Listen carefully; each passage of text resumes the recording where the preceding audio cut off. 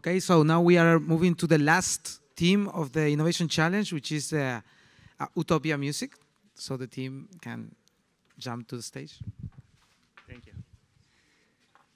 My name is Roman. I am the opening act for the team that took on Utopia Music Innovation Challenge. I want to thank you all for being here. It's a long day. We're at the last act. We're going to try to make it worthwhile for you. Thank you, Sónar, for hosting us and giving this opportunity, and all the teams that presented before us. Great projects, very inspiring. Thank you very much. I think the team wanted me to talk about the problem. So I'm that weirdo who always ends up when it's time to talk about the problems. Not sure what are they trying to tell me with this, but I have been very fortunate to be married to a songwriter and a musician for a long time. Even though I'm a technologist, I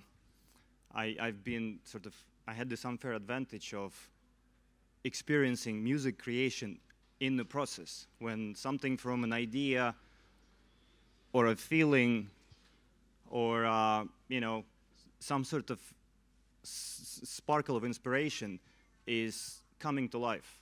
I also seen the creative struggle that this creative process comes with. It really drains the creator from emotion and energy and time.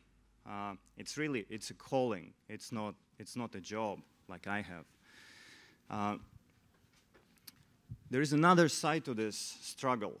It's not the creative one, but it's, I guess, the life struggle, right? You as a musician or an artist in general also need to have a life besides creating something. Typically, most of the creators that I've seen. And it comes down to organizing a space that you can work with, or connecting with people that can help you to co-create, finding money to pay the bills, all of it. So through all these years, I try to empower and support and encourage my wife to keep creating. But being a hacker or innovator to some extent myself, I was thinking, is there a way to do this on scale for others? This year, I decided to put out a challenge together with Utopia Music. And this amazing team, which I need to introduce. Here's Thomas, who has his birthday tomorrow, by the way. There's Alex. There's Anna, who has her birthday today, by the way. It's not a joke. And last but not least, Dennis. Then there is also extended team, another Alex and Vera there, who are the mentors for this group. So this amazing team that came from all over the world, all different countries, really, spent 4 days here and came up with a working solution for this problem, which is revolutionary in my book, and you are here going to witness it. So enough about the problem, to the solution now. Alex. All right. Let's go with a prototype, not a working solution yet. But actually, my background is I'm kind of both a developer and a musician, so I kind of resonate with all the problem. And 2 days ago, after we had some tapas on the tapas street, I know it's called something else. I call it the tapas street. It's pretty good. You should check it if you haven't. I stumbled upon a jazz bar, and they were playing 3 great musicians there. And people that were listening to this music were maybe 1 or 2 people. And these people were playing like really high level.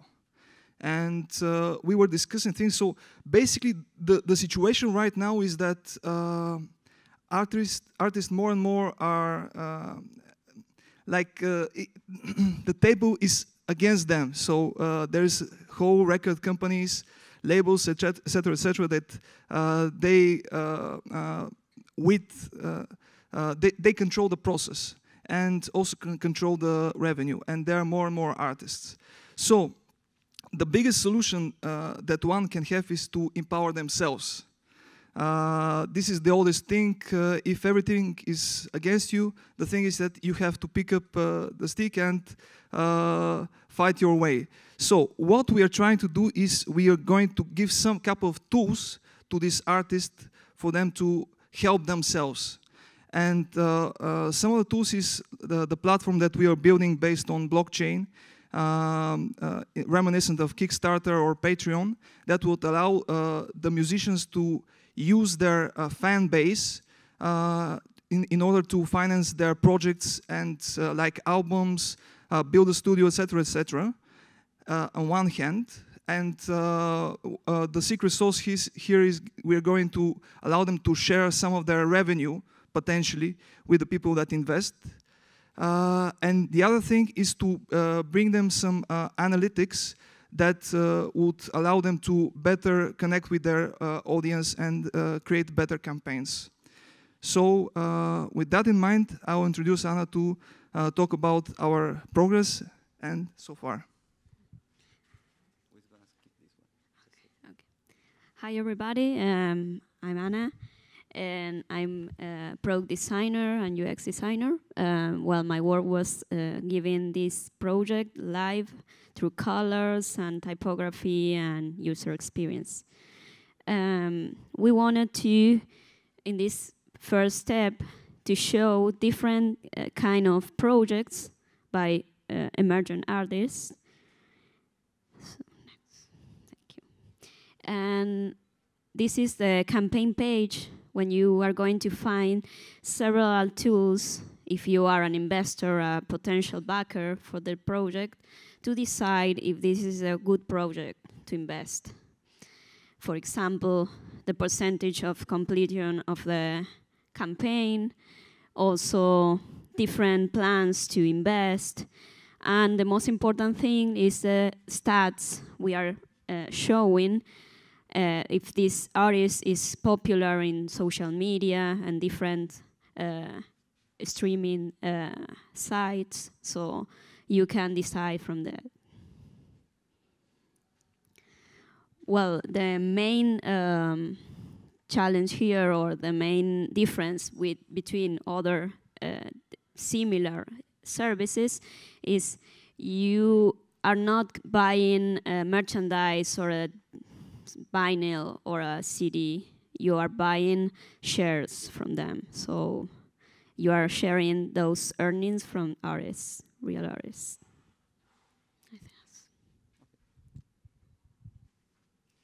So basically, the music industry was going down a downtrend from the golden age of like the 2000s. The revenues really go down year by year. And this, the streaming media changed this a little bit, giving it a good trend, but still the margins are like thinning. So like to summarize, there are more people in this industry and less money. And what happened last year was ICOs. So ICOs are ways to fund projects. And just to understand like the magnitude, streaming revenues last year were 6.6 billion. ICOs were 6.7 billion. So like from zero to hero in 1 year, and this is only can become bigger and bigger. So we want to allow artists to tap into this liquidity pot. So it's there, they can use it to create their projects, and we want to remove all these middle layer, these complicated these difficulties they have. We want to just make them in touch with their fan base and have the fan base be also investors. So what have we done in these days? So we started with creating the prototype, which is a full stack prototype. From the blockchain to the server, scalable in Python, it's perfect. Front-end responsive, his own framework, perfect. Also, we skipped the architecture slide, but don't be afraid of technology. Like technology fills the gap between dreams and reality. So don't be afraid of crazy developers, because you know, we do the thing. The next step for us is to actually launch the ICO, which will create the tokens for our platform, and to do an extensive legal research, because distributing revenues is you become a security, so it must be a little bit research if you don't want to go to jail. So we will be ready with the smart contract, which we actually already did on a test network. So it's ready, you can come and see it. We have a live demo whenever. But we will be ready to go live approximately Q2 2019. And I'll leave it to Daniel. Yep, thanks, Thomas. So, yeah, thanks for this Sónar Innovation Challenge to bring us here, because I've never met so talented people here, you know. And thanks for Utopia Music. I want to explain a little bit how we use their data, because they collect a lot of data about a lot of artists. And, you know, you will never invest in any artist if you don't trust them. So we're using Utopia Music data from Analytics and some index. We have like a health indicator that these artists are really artists. They creating music. They have more and more views on YouTube and all distribution channels. And we put it on our page so you can see it and you can invest in the less risky campaign. And Alex, if you want to do live demo, you guys maybe know, maybe you can come to our booth, because in these 4 days, we really created the prototype. It really deployed in the Ethereum blockchain. So it looks pretty simple, but you know, all the complexity is just under the hood. Thank you.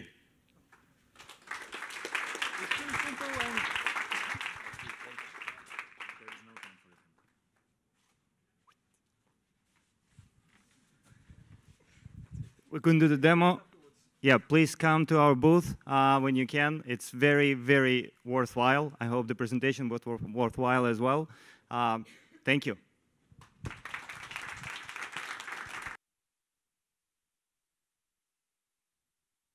Thank you, Roman. So this is the end of the Innovation Challenge of this year. First of all, we really want to thank all the amazing companies that came this year to support the Innovation Challenge, and the even more amazing participants that came to join the challenge as well. We are very happy with the results. We, of course, encourage everyone to go to try out the prototypes in the other side of the building, to connect with the guys, and we really hope to see this progressing and moving forward from now on. It's just the beginning. So, and we also want to thank to the MTG, to Sergio, Álvaro, Fred, and Panos, which are organizing the activity. I think they deserve an applause as well. And to Sónar, of course, for hosting us. So see you next year, hopefully. Thank you.